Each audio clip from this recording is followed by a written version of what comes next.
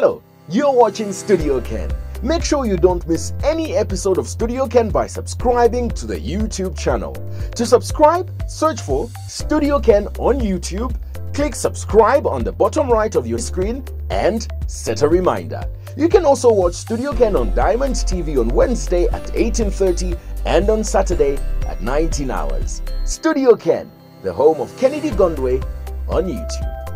The name Mwamba Luchembe may not mean much to Zambians of a certain age, but it's a name that will forever be associated with one of the bleakest periods in Zambian political history.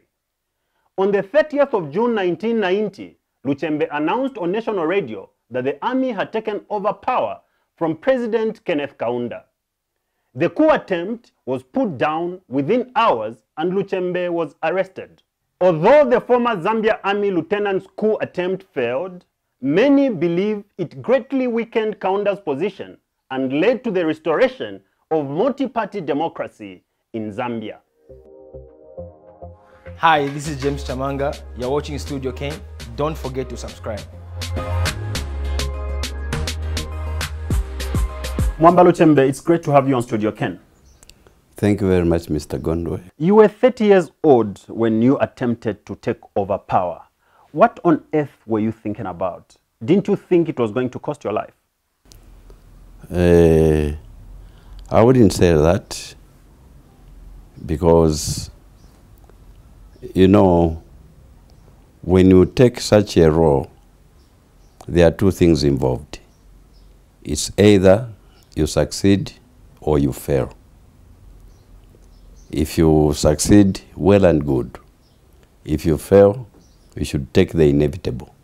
Well and good in what sense? Because at the end of the day, you are potentially going to put this country on fire. Put your own family on fire. I do not think so, because there was a general discontent about the way the affairs of the country were being run. And we could hear complaints from the military itself, from the civilians, and the only problem which was there was who to ignite the flame. So do you think you are the right person to have ignited the flame? Why ignite a flame that would put the country on fire? You are using the word flame. I wouldn't say that. It was that bad, because, you know, the general atmosphere in the country, people wanted change, but they were being throttled. Nobody could talk. And, you know, when you incubate, pass in a wound, the wound definitely will be very, very painful. You need to squeeze it for it to come out. That is what Dr. Kaunda used to do. From the beginning, Dr. Kaunda was all right. But as time went by, I think he got drunk with power. And he turned into a dictator. Is it something that you did with all your heart, or it was under the influence of alcohol, as it were? There was no alcohol in the country that time.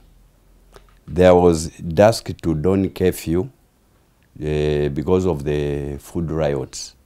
So there was no alcohol anywhere nearer, not even in military cantonments. Weren't you under the influence of any substance? No, nothing. Absolutely nothing. So tell me about how this coup was planned and how you executed everything. Well, the opportunity came. You know, I was with the 5th Battalion of the Zambia Regiment, which is based about 500 kilometers away from the capital city, Lusaka. So during the food riots, the police failed to contain the situation. Therefore, the president requested that the army takes over from the police to put down the food riots. So it was my unit which was called to do the same. So we flew all the way from Kaoma to Lusaka. The food riots stopped. Dr. Kaunda, in his own wisdom, decided to close the University of Zambia, thinking that probably it was the University of Zambia students who were fueling the confusion. So we rounded up the University of Zambia around 23 hours. Then in the morning, that's when now the police moved in. There were about 33 United Bus of Zambia buses to take University of Zambia students to wherever they came from, and about 11 Mulungu's traveler buses, which was a subsidiary of Zambia Consolidated Copper Mines, to ensure that these students are taken to their various places of origin. They were nowhere near Lusaka. So when we finished, we went back to Arakan Barracks and went to the club to go and relax. And the discussion started. And the general atmosphere was that actually, even though Dr. Kaunda had increased the mealie meal, I think it was about 3 kwacha or so, from 15 kwacha to, from 13 kwacha to 16 kwacha. Although in the military, I was eating from the mess, I was not buying any mealie meal, but it did not entail that even my relatives were eating from the mess. You talk about your relatives there. Let me just cut in. Your relatives indeed were not eating from the mess, but the repercussions would have meant a lot more misery, don't you think? No, it wouldn't have been, because even our taking over did not mean to be in power in perpetuity. We just wanted to bring multi-party politics back into the country the way it used to be immediately after independence. But the problem with coups is that there's no stop to it. Once they start, that becomes the culture. Look at Mali, for instance. Yes. Yes. You know, it depends on how you plan the coup. But otherwise, we are not supposed to have been in power for even more than 6 months. We were supposed to have handed over to the civilians. We just wanted them to make political parties, probably 3, not the way it is now, where we have got a proliferation of political parties. Some of them, you know, I call them family parties. They are just there on the paper, but they don't make any impact. Easier said than done. We've seen people that have assumed power through military coups. They promise the kind of things that we're talking about, and yet they stay in power in perpetuity. More than 27 years, the 27 years that Dr. Kenneth Kaunda was in power. In our case, it was not supposed to be the case. We had agreed that the transition was only supposed to be for not more than 6 months. When you look back, you've had 30 years to reflect. Do you regret what you did? I do not regret at all. Would you do it again? I wouldn't say I would do it, because what we wanted that time has been achieved. We are in multi-party politics, although our colleagues who are in power now, you see, they are trying to take us backwards. And it's really painful, because we fought for multi-party politics, but our comrades who are in power now, who are the Patriotic Front, are using the police and the Public Order Act, you see, to throttle whatever we had achieved during the 1990 period. Do you accept that removing governments by force in any civilized society is wrong, no matter your grievances? Do you accept that? Yes, it is wrong. So there's no need for any military coup with the powers that be. We remove them through exactly the box. point that I'm making. Coups Yes, are wrong, whether they're elections next year or in the next 10 years or 20 years. Coups are wrong. Wouldn't you have applied the same principle in 1990? You know, I wouldn't say coups are wrong, you know. But they bring about instability. African leaders are very difficult to remove. That's where the problem lies. I don't know, they get so drunk with power such that the only way you can remove them and restore democracy again is through military coups.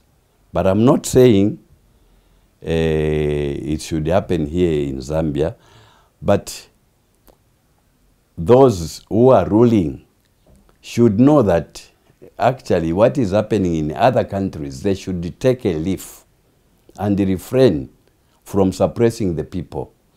Let them rule according to what the people want. Those African leaders I refer to include soldiers who've taken over power by force. Look at Gambia and what happened with Yahya Jammeh. They come with messages exactly like yours. Put them in power, no difference with those that are elected by the ballot. Well, it depends on who takes over power. But otherwise, others are genuine. They act according to what they planned. So how did your coup then fail? Well, you know, I was tricked by a certain colonel who came and said what was needed had been done. If I could go, and I thought according to our plans, there had been some changes. That's how this colonel came in. But unfortunately, he took me to the police. And equally, the person he was trying to protect was Dr. Kaunda. Equally retired him. And he died a very miserable man. Have you met Dr. Kaunda from the time that you attempted the coup? We have been meeting casually, but not formally. For instance, my wife goes to St. Paul's UCZ Church. I'm a Catholic. When I drive my wife and my family to St. Paul's Church, we do meet and greet. This same person that you attempted to overthrow only jailed you for a month. In other countries, you could have been dead. And yet here you are, you don't have any regrets. Don't you think it was actually lenient on you? Well, what I would say is that he had no choice. Because even when I was being led to the police station, people were celebrating. You know, civilians don't like military coups. But in that particular time, people were celebrating, which means they also wanted change. And he must have watched or been informed by his intelligence service that actually, sir, I think your time is up. That's how he had to... Shouldn't you be thankful to him for not executing you, as we've seen in other countries where people have been killed, those that attempted coups, or being jailed for life? You only spent a month in prison. I wouldn't say I would be thankful to him, but I was thankful to God, because I'm sure the coup was probably the way God planned it, that this man should be told in no uncertain terms that he should change for the better. But not at the expense of possibly killing people. That's not the God we know.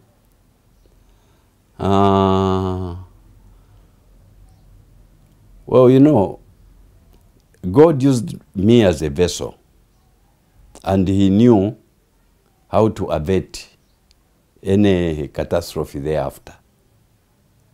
Otherwise, I was only used as a vessel by the Lord so that the man changes. Let me read to you what you said on radio as you were taking over the country. Yes, please. This is what you said. Following the rise in the price of foodstuffs, which are the basic needs for Zambians, the army has taken over in Zambia with effect from 3:30 a.m. Zambian time. All Zambians and foreigners are free to remain in the country. Announcing the military coup is Lieutenant Mwamba Luchembe. Did you write this? I didn't write it, just came from my head. I had not written it anywhere. And what was going on in your head as you were saying the kind of things that have been recorded here?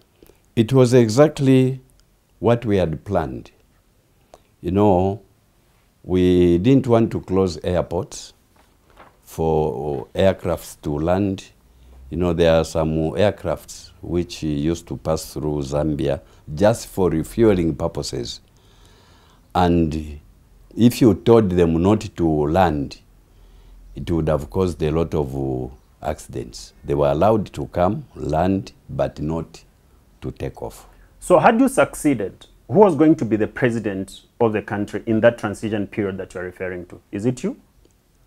No, I was not supposed to have been the one.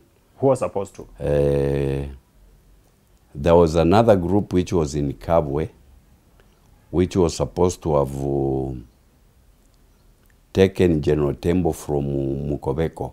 Which General Tembo is this? General Christian Tembo. The late. The former vice president. The former vice president, where he had been imprisoned. You know, he was also implicated in the 1986 coup, which was also as a result of food riots.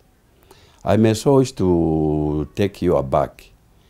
You know, the first coup attempt, it was in the early 70s by the then Mr. Nalumino Mundia and Mr. Chipango. The second one involved the late Mr. Edward Jack Shamwana, Mr. Valentine Shula Musakanya, P.S. Anfield. Then 1980,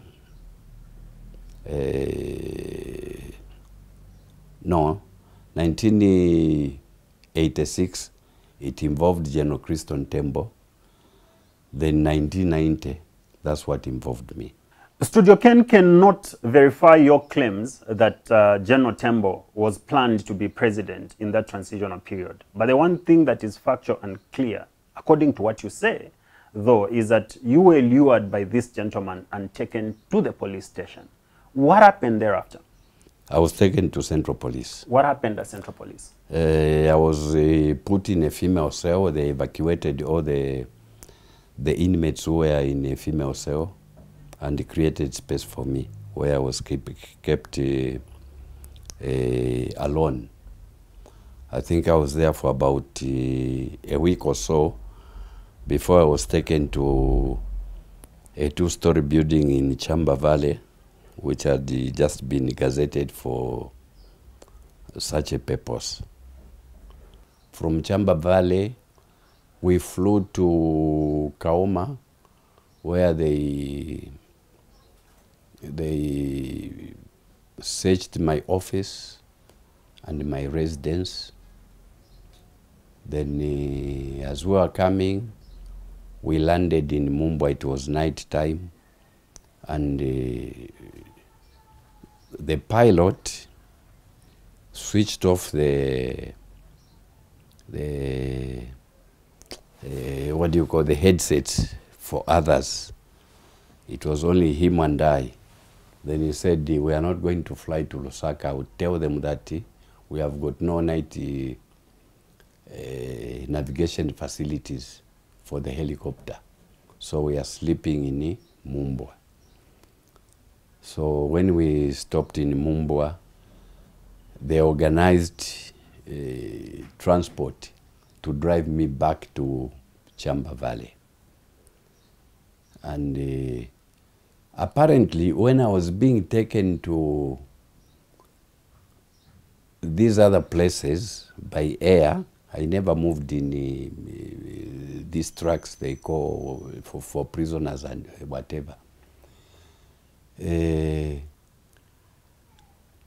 junior police officers, they used to tell me where we were going, even though I was being blindfolded to go to the city airport and so on. But they were telling me. Where did this gentleman who lured you find you? Where did he get you from? At ZNBC. And where were the other people that you had planned the Initially, they had sent a bus full of soldiers to come and apprehend us, those of us who were at ZNPC. All right? How many were you? There was a platoon which was 32 soldiers, plus me as an officer, 33. So when they sent this bus full of soldiers, I spoke to the soldiers. What I was saying made sense, and they joined us. So at the strength increase. So when you went to Chamba Valley, what happened there? I was also locked up in a single room without a radio, no newspaper. All what I was given was a Bible, that's all. Were you tortured? Well, torture was there. What kind of torture? You can check there.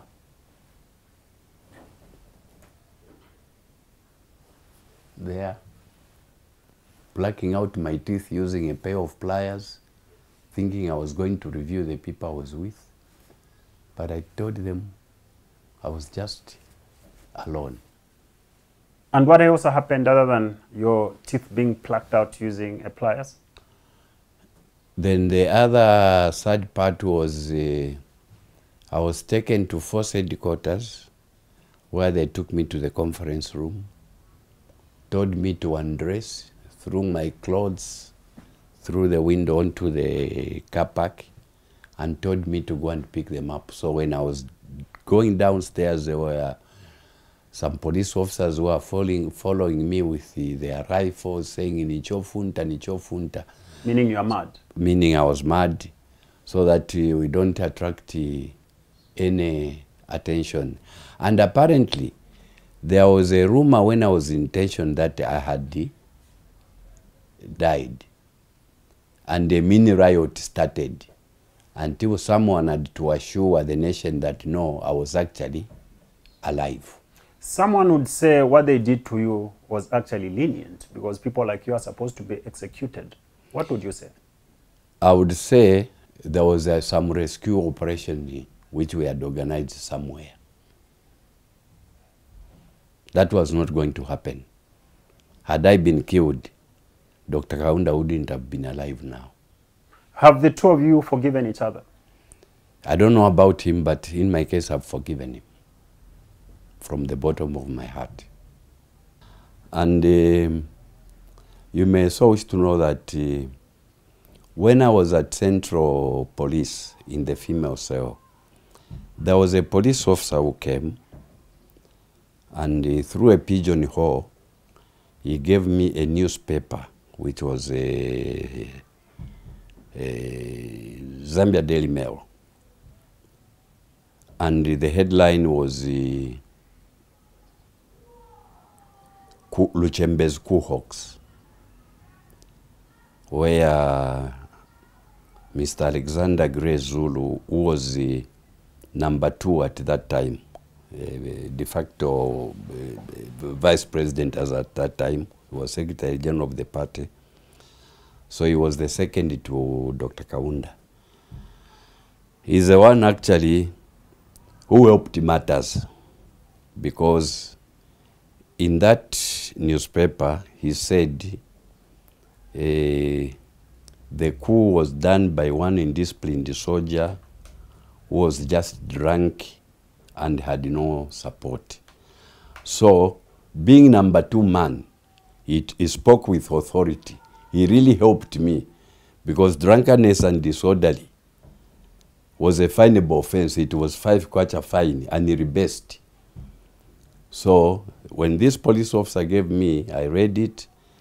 Then he said, whatever happens to you, continue saying you were drunk. Do not mention anybody, because it's not going to help any matters. I've been a prosecutor for the past 17 years. Mr. Gray Zulu had already judged you that you were drunk. So continue saying that you were drunk. But in actual fact, you weren't drunk. No, I wasn't. Like I said, Studio Ken is not able to verify what you claim as having been part of the plan, that General Tembo was supposed to be the president of the country. But when you look back, do you look at yourself as someone who helped in the restoration of multi-party democracy?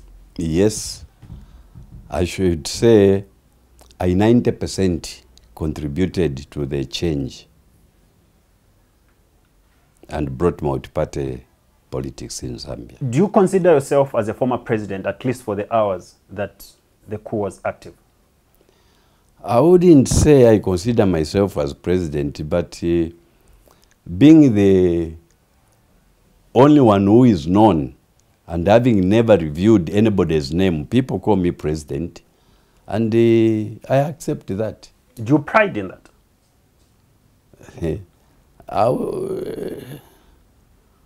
Well, in a way, since I'm the only one who is known, I think it is fine. But that's a president who was never inaugurated. That's a president who doesn't enjoy presidential benefits. There are a lot of presidents in Africa who have come into power through that way.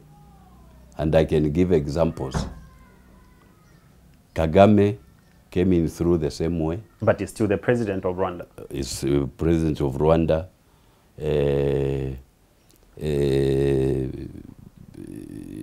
Just our neighbor here, Congo, Kabila came in through the same way. He ruled for more than 10 years. But with you, it was only hours. Well, whether it was ours or not, all the same. You say you take pride in people that refer to you as a former president, and you accept that. It's precisely that that makes people think that you're delusional, because anyone can claim to be president or accept such a calling from the people. But being president is a different ballgame altogether. Well, being the only one who is known having done that in Zambia and succeeded to the extent of going to the radio station and announcing. Mind you, during Dr. Kaunda's period, his intelligence service was so good. I believe it was the best in Africa. And usually most of the coup attempts, people involved were being nabbed in the planning stages, in the infancy of their planning. But me, it even went to the extent of announcing. It was an achievement because Captain Solo went to ZMBC in 1997. He also announced that he had taken over power. Well, I wouldn't talk about the late Captain Stephen Lungu. But what I should say is that Dr. Kaunda's intelligence was far much stronger than the intelligence which is there now, which is full of witch hunting and so on. But Dr. Kaunda's intelligence was quite precise. They never, you know, reported on anything which was incorrect. Whereas as at now, I don't know, the recruitment of the intelligence officers, I don't know if it has been diluted by lack of unemployment and so on. So the people who join there mostly are just dependents and so on. Even their training is so shallow, such that to cling on to their profession, they have got to peddle lies against others. That's Are you the yourself difference. employed at the moment? No, I'm not. So how do you... I've never worked for anybody since that time. So what keeps you going? Well, by the grace of God, you know, I get a monthly pension of, it was just increased recently to about, I think 500 kwacha or so. And as you are coming, you saw my wife outside selling vegetables and tomatoes. So it keeps me going. Do you think you actually deserve that money? Or perhaps you deserve even more? I think I deserve better. It's just unfortunate that in spite of all these people have been beneficiaries of my actions and go into State House, they have completely forgotten about me. And so how do you think you should be appreciated? well, somehow, like you rightly said, the coups are not supposed to be entertained anywhere in the world. But at least mine brought in change.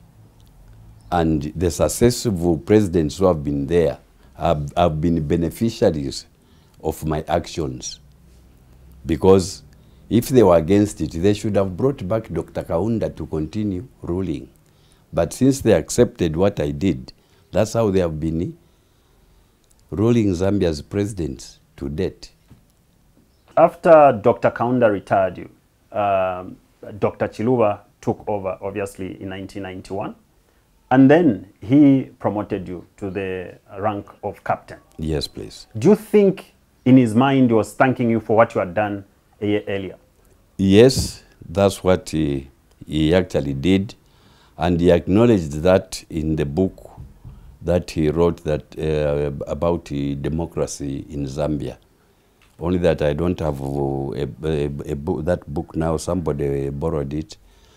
But there's somewhere where Dr. Chiluba said I contributed greatly. Immediately you were promoted, he then retired you. Why Yes. do you think he did that? Well, I wouldn't know why he did that. Maybe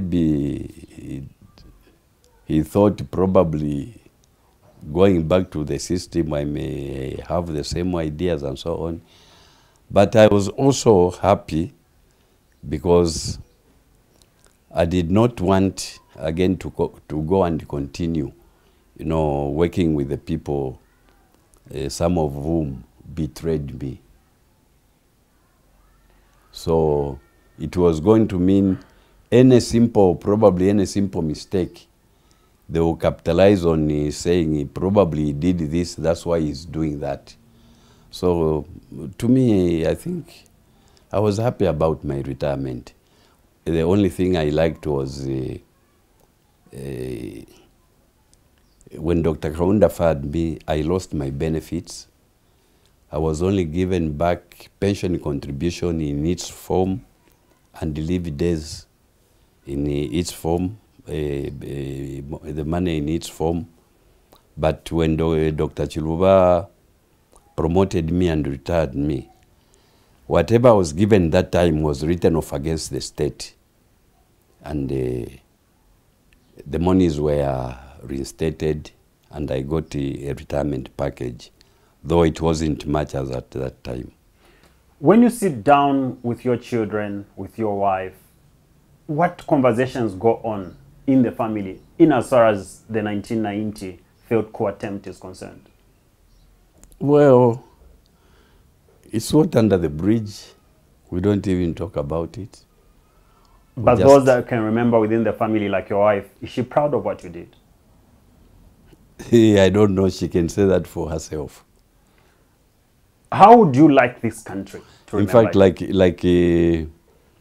like my children, when they come from school, that's when they just ask, so Daddy, at one time you were a president or so.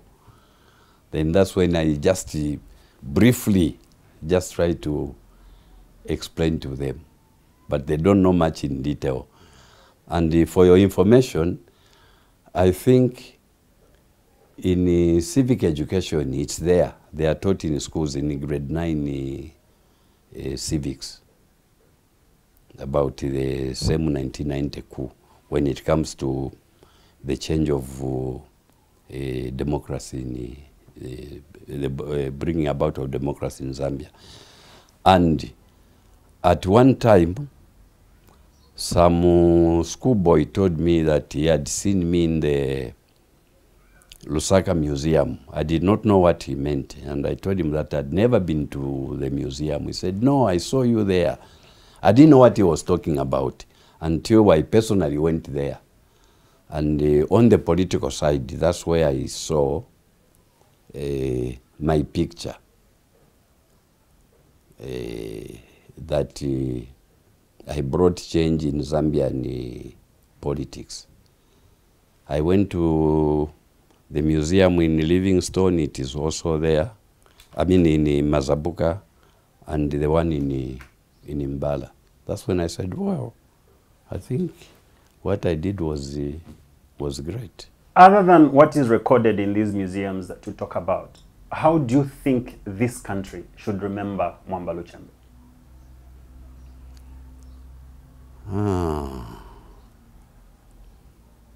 It's very difficult to say.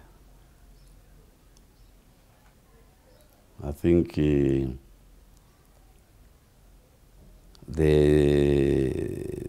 people who are in power should appreciate that actually I'm the one who has made them be wherever they are. And they should have somehow consider appreciating me in a way. Not when I'm dead and they start naming a road after me. You know, it does not make sense. There are Mitsubishi trucks that are named after you. Most Zambians refer to them as Mwamba Luchembe. How did that come about? You see, those trucks were actually bought to repatriate all offers from urban areas to wherever they came from, to the rural areas. And if one found employment, that's when now you show the authorities that you have found employment in an urban area or college or what, then you come back. They were meant to repatriate all offers from urban areas to wherever, to our places of origin. Now, is that a legitimate claim? Is it recorded anywhere? It is very legitimate. So they were bought by ZCCM for the Zambian government to carry out that exercise. And apparently, in Zambia, that time we did not have transport. We are just limping IFA trucks there and then. So it was during the food riots operation that we requested for those trucks to be released so that we use them for our logistics. And after my coup, Dr. Kaunda, you know, cancelled that exercise and instead distributed those vehicles to military units as well as some government departments. So that's how the soldiers nicknamed them Mwamba Luchembe trucks. How does that make you feel when you see trucks that are named after you or known to be Mwamba Luchembes? Well, I feel good. At least I'm recognized by some people somewhere. And I also picked up some, I wanted to write something. Then when I checked behind, I found they have named some market after me in, I think it's somewhere in the George compound. There's some Mwamba Luchembe market. But do most people recognize you when you are walking on the road? The other time that I met you, no one seemed to quite know you and your history. Well, for those who are elderly, they know me. Unless these small ones who are born just recently, they are the ones who don't know me. But most of the elderly, those who are there during that period, they do recognize that I'm around. Although some people, again, they refer to me as the late Mwamba Luchembe, the late Mwamba Luchembe. Where that came from, I don't know. Because, you know, I don't know how my death can be hidden. Thank you very much for hosting us. Thank you very much. Hi, this is James Chamanga. You're watching Studio Ken. Don't forget to subscribe.